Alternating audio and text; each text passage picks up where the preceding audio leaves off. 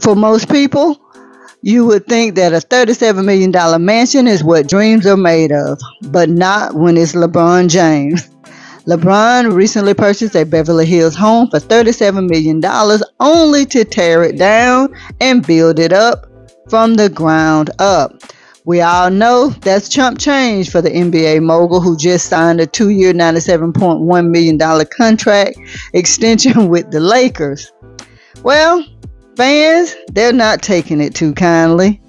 Some fans think it's flexing to do what LeBron is doing, and others think it doesn't make sense when all he has to do is have a home built. The purchased property was originally built in 1934 and previously owned by Hollywood actor Charles Boyer. It then changed hands to aviator and film producer Howard Hughes. But it didn't stop there. Howard leased the home to his lover, Katharine Hepburn, in the 1950s.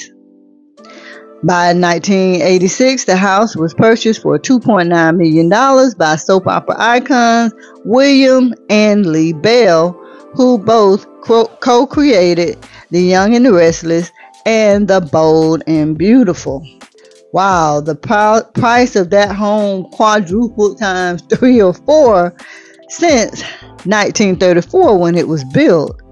I mean, this home has gone from $2.9 million in 1986 to $37 million during the time that LeBron wants to purchase it. So, guys, what do you think?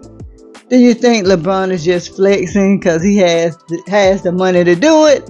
Or do you think he should just have something totally rebuilt from the ground up instead of tearing it down? Let's talk about it in the comments, guys. And as always, thank you so much for listening.